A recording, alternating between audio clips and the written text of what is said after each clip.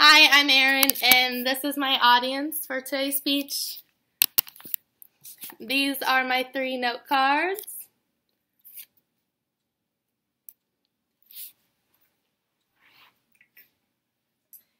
Have you ever wondered how Earth came to exist? Just like the stars, moon, and other planets, Earth was formed from dust, clouds, and other gases. Do you ever feel like you deserve a vacation, sinking your toes in the Florida sand, visiting your favorite mouse at Disney World, hiking the Grand Canyon, or sailing the ocean blue? But then reality hits and you remember you have bills to pay? Just remember, living on Earth is expensive, but it does include a free trip around the sun. Earth is home.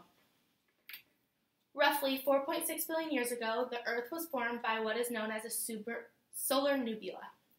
Just like the sun, large amounts of cloud-like materials collided together and slowly mixed with gases and dust to form planets. Once those objects got bigger, they formed in the solar system. How was Earth formed? First, I'd like to explain the start of the universe and what it consists of, followed by the most studied theories on how Earth was formed, and finally explain the layers in which make up Earth's surface. Before the universe and Earth were created, imagine what this world was made up of, if anything at all. Some studies have been done, but the theory on how the universe was created seems to make most logic. Nearly 10 billion years before Earth was created, the universe was born. After reading an article by NASA, Sandra May states, "The universe only started with 2 sources of elements known as hydrogen and helium gases. These gases formed stars and burned in a nuclear fusion reaction. A generation of stars were born in gas clouds and quickly died in an explosion known as a supernova. The supernova exploded millions of years later, and heavy elements collided with hydrogen gases and dust. The mixture grew compressed under its own gravity and formed the center of a new star known as the sun. Without the creation of the universe or sun, Earth would not have formed and life would not exist. Moving billion years ahead, the formation of Earth started similar to the universe. Over 4.6 million years ago, a unique planet was formed. Earth is the 3rd planet from the sun and is the only planet where life exists. Before taking its shape, Earth was a giant fireball. Can you believe that? Just like the sun, Earth was created by dust, clouds, and gases that collided together.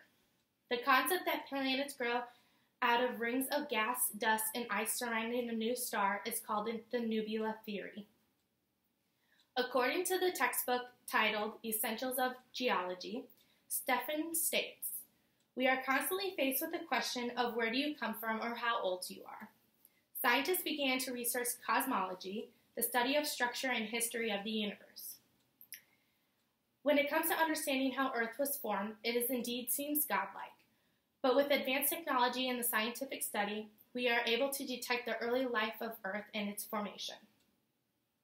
In effect, the details on how Earth are formed are still being worked out, but scientists continue to study rocks, meteorites, in the early part of our solar system.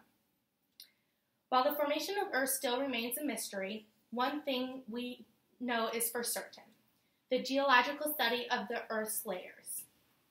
Many of the phenomena we observe today are interactions among air, land, and water, but it is made up of much more than that. The Earth consists of 4 different layers. According to Don Anderson, the crust is the layer in which we live on and is the most widely studied and understood. The mantle is the largest layer on Earth. Due to the different temperatures, it is able to flow materials, such as rocks. The outer core is so hot that the materials are stored as a liquid. The inner core has temperatures and pressures so great that its materials are squeezed together and are not able to move. According to the theory of Earth, geologists believe Earth has cooled heavier, denser materials that have rose to the center of Earth, and the higher materials rise to the top. The materials,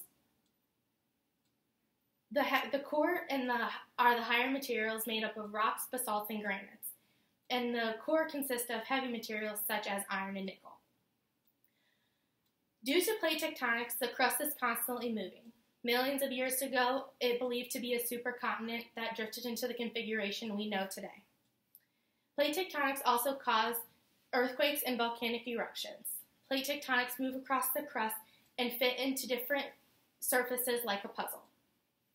Just like an onion, Earth has many layers, and each of those layers play an important part of the formation of the Earth.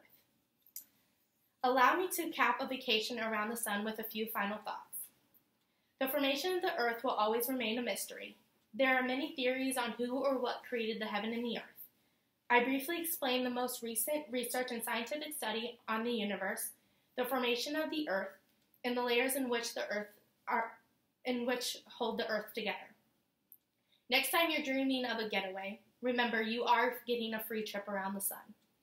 In conclusion, just remember all those soap operas.